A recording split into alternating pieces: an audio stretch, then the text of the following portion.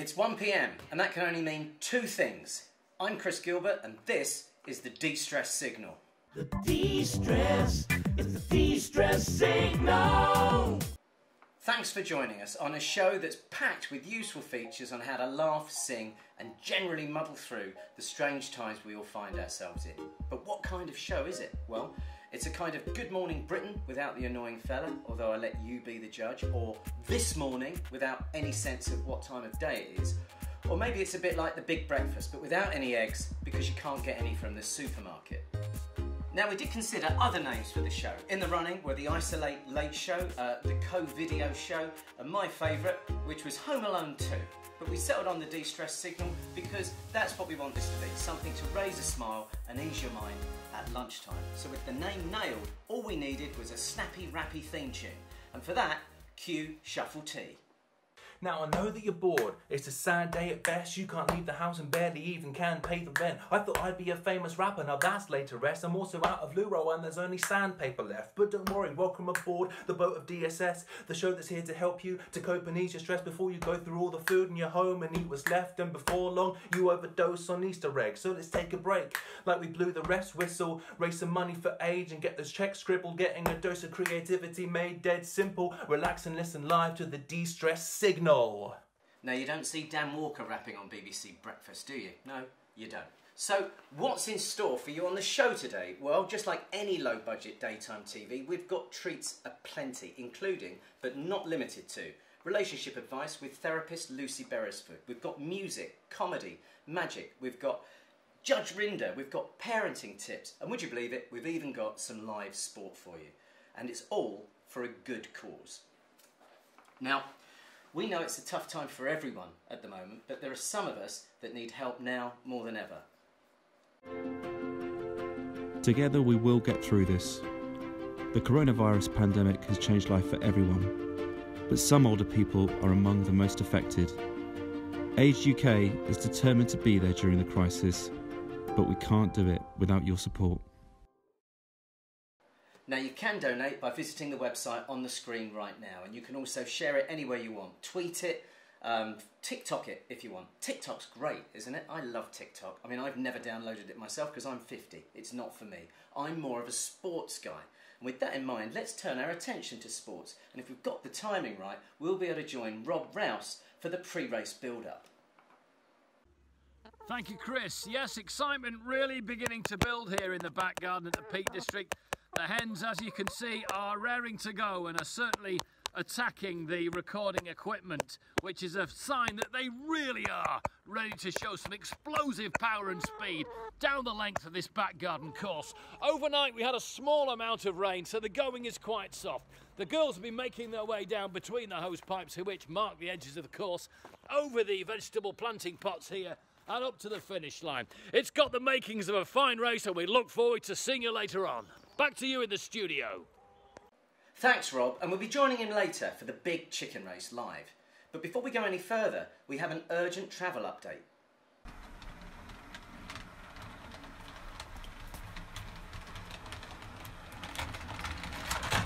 Oh, sake. Oh dear, it looks like Hornsey West train set station will be closed for some time, so I'd urge people to find alternative routes, of course only if their journey is critical. Although, to be fair, train set journeys probably don't count. Now, so many things have been affected by what's going on, not least the release of the new James Bond film, which has left the secret agent with no time to die with time on his hands.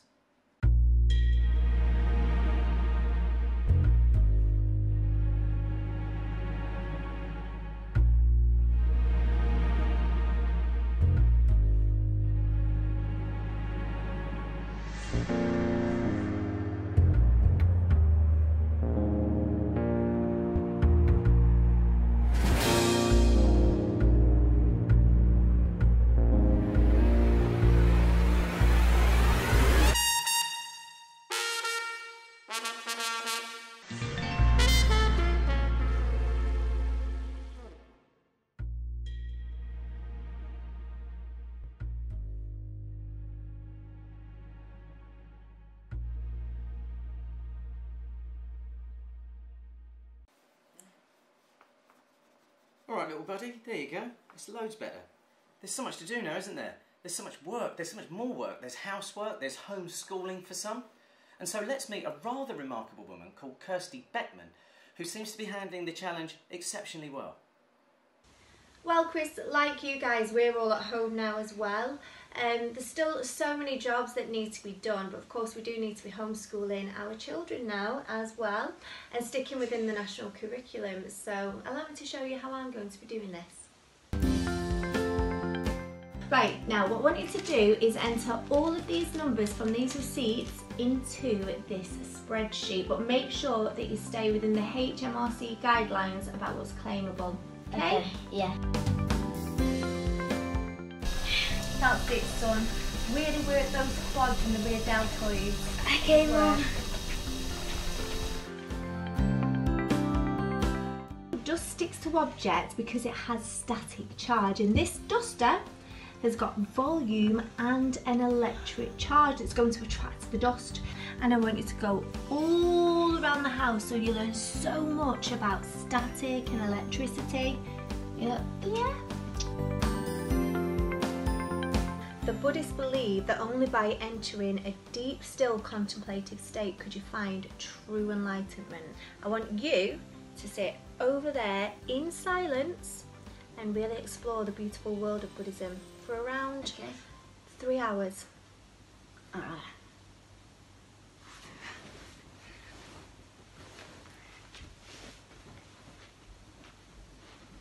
Hugely valuable advice there from Kirsty, which I'm sure many of you will be taking on board over Easter.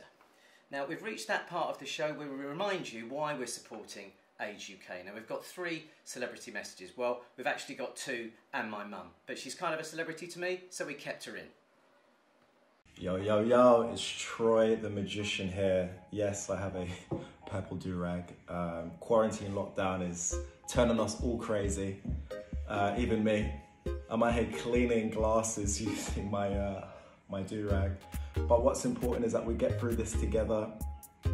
We stock up on our vitamin C and we donate if we can. And make sure you're staying healthy. Hi, De-Stress Signal. This is Judge Rinder here. Everybody's struggling with loneliness, but even in the best of times, members of our elderly community, our neighbours, our friends, our loved ones, really do suffer. It's challenging times for all of us, but if you get a chance and you've got anything left, I know so few of us do, please donate to Age UK. So much love. We'll see each other on the other side. The sun will come out, I promise.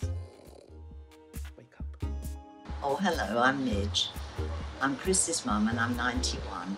I'm very fortunate because I have the family come round to see me at a distance, of course, and I do realise that other people aren't quite as fortunate as I am.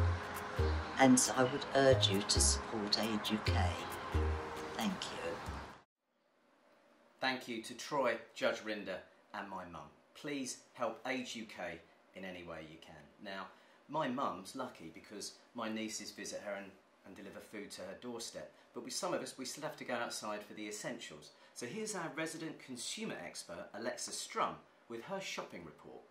Hi everyone, the last 3 things I panic bought this week were as follows, and I'm going to start with number 1 in no particular order. It was a lipstick. I don't know why, but I was just thinking that like maybe if the Amazon man comes and he's quite fit and he stands at the bottom of my drive and like he's wearing a hazmat suit but he gives me a wink, at least I have lipstick on. Number 2, I bought myself a little plastic guitar to strum. I have no idea why it doesn't make any sound at all. Listen, completely useless. I should have bought food, but it's so cute and it's green. That's my favourite colour. Number 3, I bought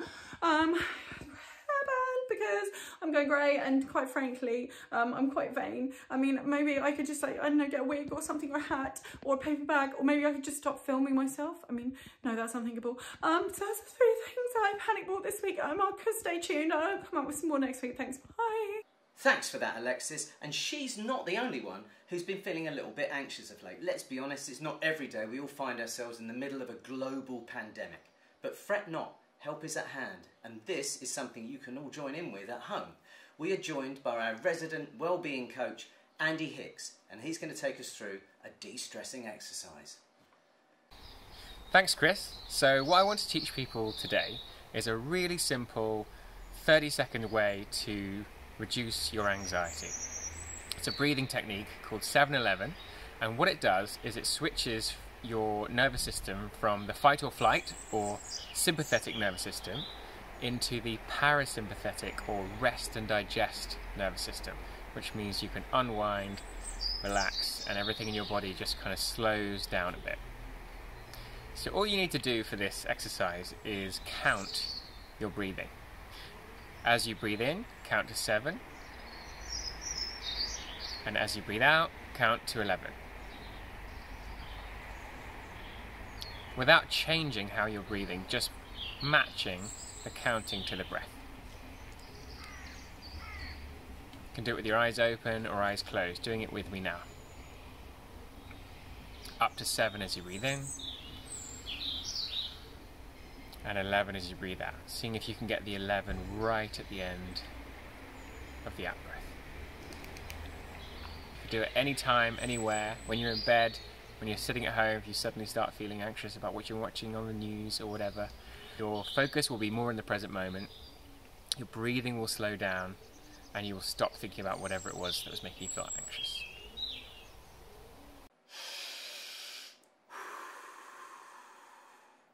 Feel better? Of course you do. The magic of Andy Hicks. So from a man surrounded by birds and birdsong, let's segue seamlessly to the dulcet, soothing tones of Mr. John Archer.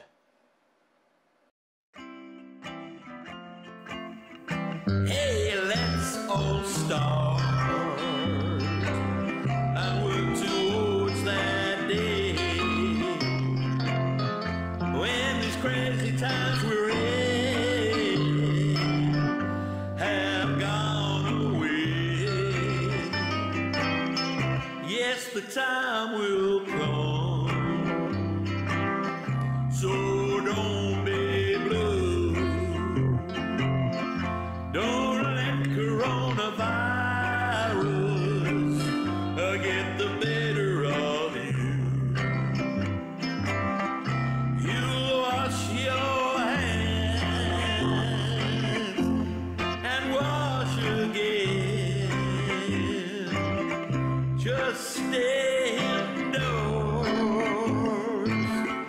and play some games. Now on the run up to the show, we asked you to share on Twitter how you lot have been de-stressing. And if we've got the timing correct, we're going to join Matt in the kitchen, who's doing two things. He's cooking lunch and he's handling your tweets. Matt, what's going on? Hello, mate. Yeah, soup's almost done, so that we're good for that. We have had some lovely people message in. Sophie Ralph says that to de-stress, she's been running down the canal in the sunshine and then finishing off with loads of gin and all the chocolate. Today is different, she says. I'm taking a 1 PM lunch break to watch De-Stress Live. That's very nice. Thank you, Sophie. Thanks, Sophie. Rather intriguingly, a guy who's calling himself Rice Count Live. Right. Hey guys, I've been counting rice grains in my kitchen. It's super calming and makes me so happy. We can't wait to find out more about that guy. And lastly, and this is great. Better Bell Saul, has learnt a new skill and taking up the family haircut challenge. He says, not bad for a first effort, and I think we can show you the picture now. Wow. Fabulous, fabulous work. I can't wait until lockdown is over and I'll be coming to you for a haircut. I don't know about you, Chris. See you later. Thanks, Matt. So, look, if you're anything like Matt and I, you've probably been slowly going out of your mind being cooped up in a flat for 2 weeks or more. So it's not easy being in any kind of relationship right now, and that's why we're very lucky that our resident therapist Lucy Beresford is on hand with some tips for couples to survive the coronavirus crisis. Hello, De-Stress Signal. Now, being locked down with our loved one can very quickly mean that they stop being our loved one. How can you stop that happening? Here are my top tips.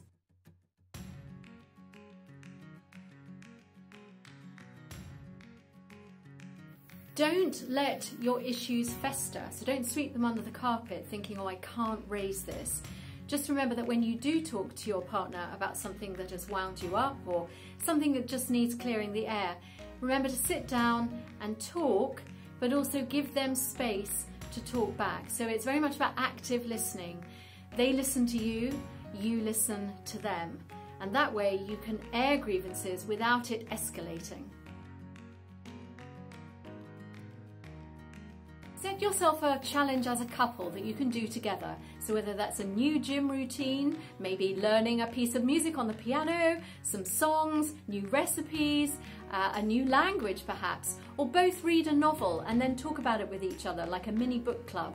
Always have something that you can do together as a couple and grow.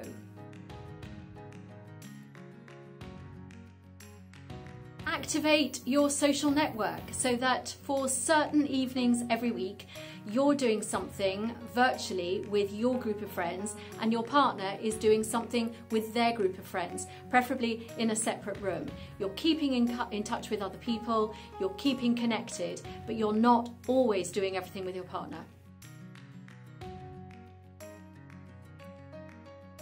Create a sanctuary space for yourself and your partner. So no matter how small your living space, carve out somewhere that is specifically yours. Maybe you've got the beanbag in that corner of the room while your partner has got the sofa in another part. Create those spaces, it could be in different rooms, so that you know if you do need decompression time, you've both got somewhere separate to go.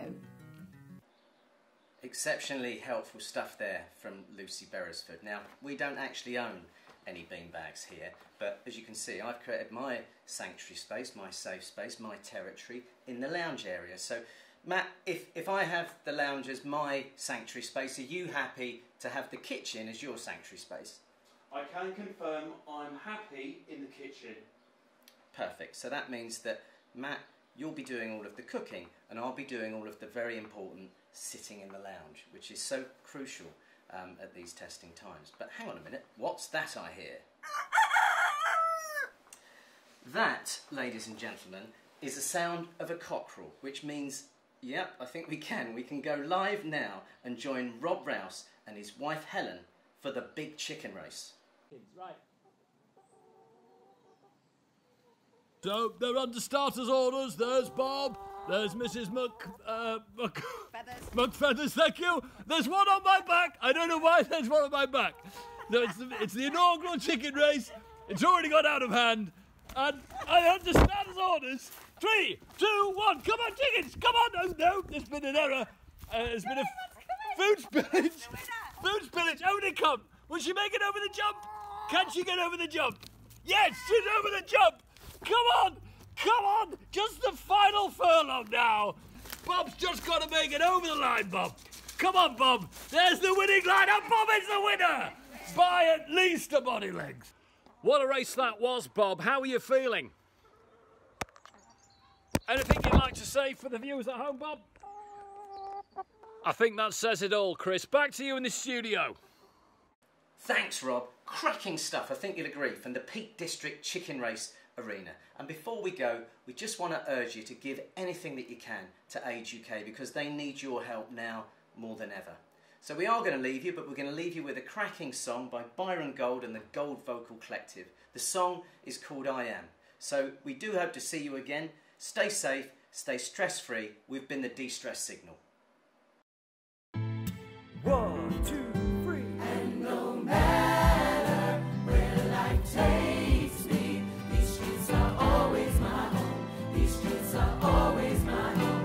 And no matter where life takes me, these streets are always my home. These streets are always my home.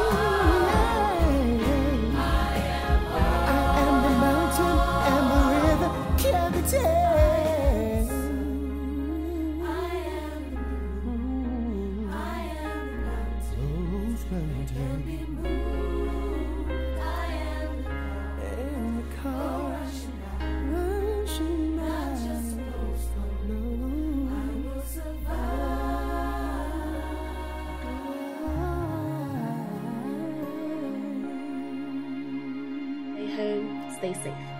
Stay home, stay safe, guys. Stay home, Stay stay home. safe. Peace out.